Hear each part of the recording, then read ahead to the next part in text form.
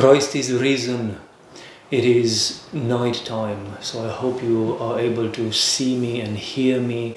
It's also raining outside. We've got a storm coming tomorrow, and that's the reason why I'm recording at night. I should have recorded today during the day, but I've had a absolutely crippling migraine, so I haven't been able to record during the day as I would have liked to. And tomorrow we have this storm coming with gusts of up to 60 miles per hour. So it will be impossible to record anything. So it is now, I think, close to about 2 in the morning, and I'm trying to record something for you.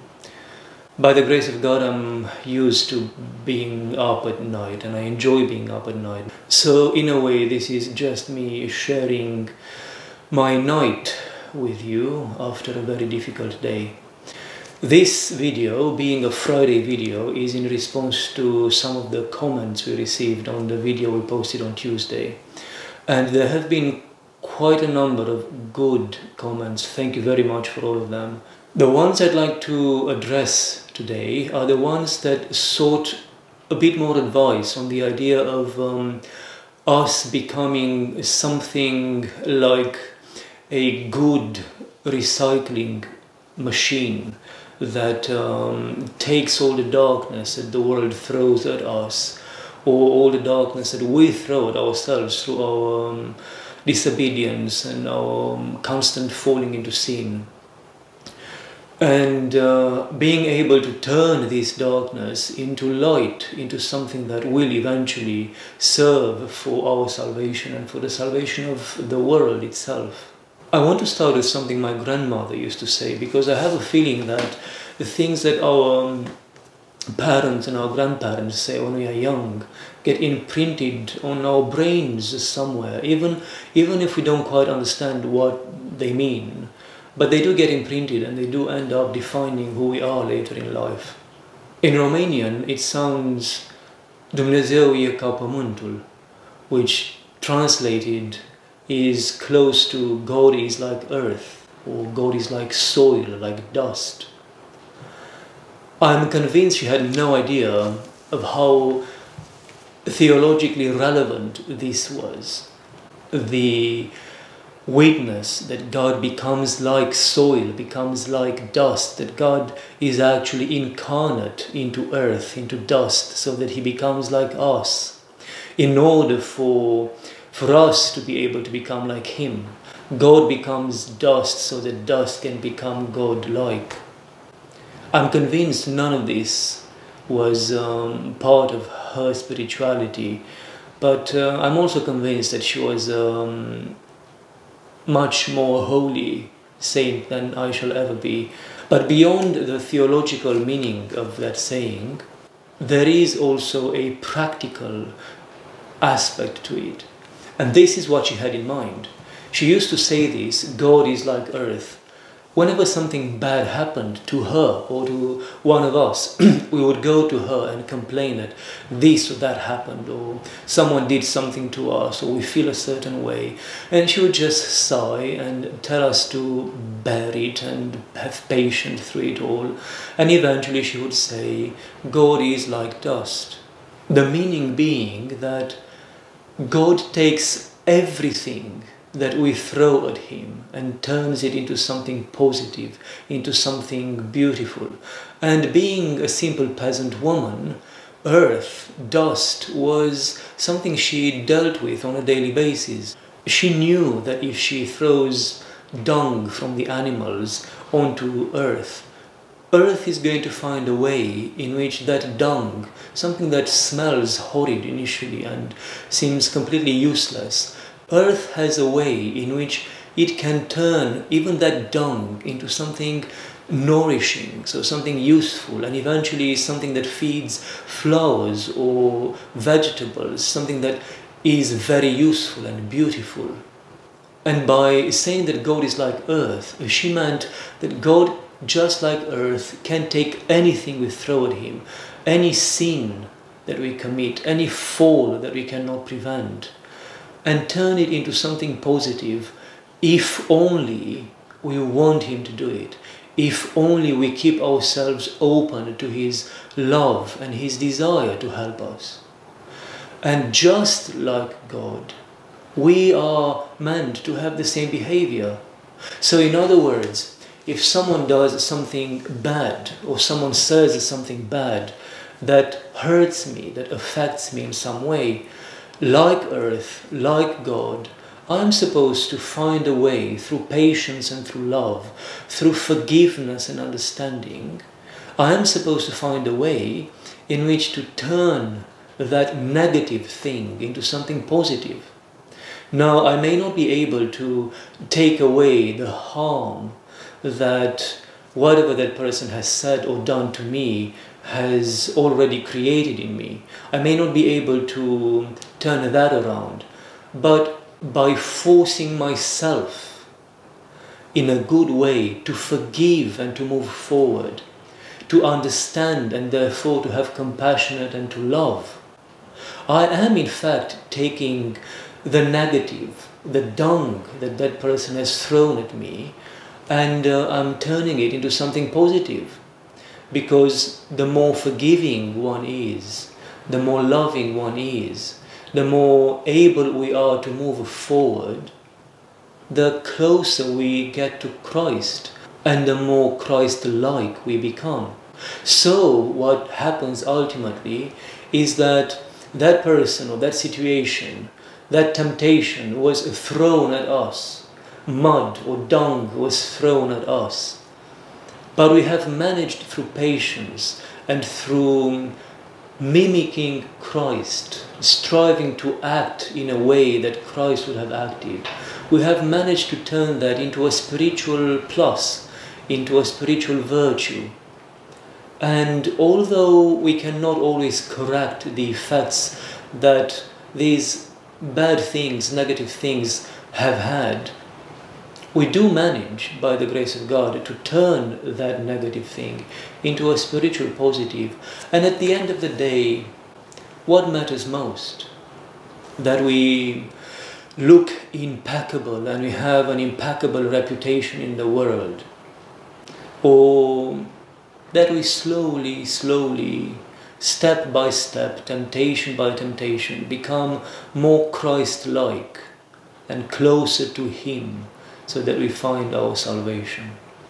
The Desert Fathers were so aware that temptations can become the very fuel for our growth, our spiritual growth, that they would be afraid when temptations were lifted from them. There are examples of the Desert Fathers who prayed, asked God to return a temptation. There are examples of the Desert Fathers who, when they were younger, used to pray to God that He would lift up a temptation from them.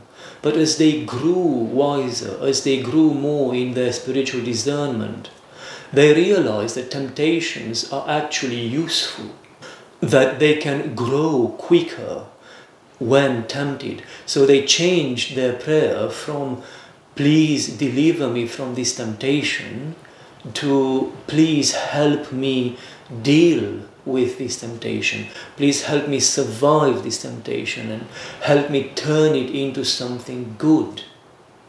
At the end of the day, all we can do is keep our heads down, keep our hearts up, and keep on moving forward. Every time we fall, or every time we are being pushed into falling, every time we are covered by mud or by dung because of our own weakness or because of the lack of love of the world, keep your head down, keep your heart up and move forward. Keep your head down in humility before God, in awareness of our own weakness. Keep your heart up, because as long as our hearts are on high with Christ and the saints, nothing can touch us through their intercessions, through His grace. And move forward, even if it feels like you are moving through the depth of hell, even if it feels like you make no step forward really, just put one step in front of the other. keep on moving. Heads down, hearts up, and keep on moving, and sooner or later grace will descend upon you and light will come. The church, in its 2000 years of experience, has learned that temptation is absolutely necessary for our growth. And in a certain way, the church creates laboratory-like, lab-like situations where temptation is managed for us. There are moments of temptation in which we are thrown intentionally so that we can learn how to manage temptation in these lab-like situations. The point being that when temptation hits us without any sort of control from us, then we have already developed the skills to survive it. For example, we have Lent and all the other fasting periods during the year. There is also the practice of vigil, night vigil, which is something Christ speaks to us about. Christ encourages us to do. The saints have been doing for 2000 years. The church is still teaching us how to do them, and yet we rarely use them. There is also the practice of obedience, either in the sense of obeying to one's monastic superior or obeying to your spouse. Or for everyone, married or monastic or still single, there is the practice of praying by a rule of prayer which was set up for you by someone else. And that is regardless of whether or not you like it, whether or not you find it useful, whether or not you understand why you have to do it. You just do it. And the purpose of that rule of prayer is that you are put under obedience to the church. And that obedience and that night vigil and that fasting will teach you in time to manage your temptations, to manage the passions that you discover you have in yourselves, raging in yourselves, so that when these passions hit you, you are able to survive them. Just try fasting for a week, or try fasting for a day, full fasting for a day, or normal fasting, eating once or twice a day for a week or a month. And you'll discover such a lack of patience in you, and you'll discover such anger just raging in you that you'll be completely taken by surprise. But that is the reality of who you are. That is the reality of your spiritual state. By avoiding these laboratory spiritual experiments that the church is teaching us and encouraging us to go through, we simply go through life having no idea of the passions that we have inside ourselves. It's like going through life having these cancers inside, and we never want to go to a doctor, we never want to have them scanned because we don't want to face the truth. Or as the fathers used to describe this, it's like going through life having snakes within your heart and you're never willing to face them.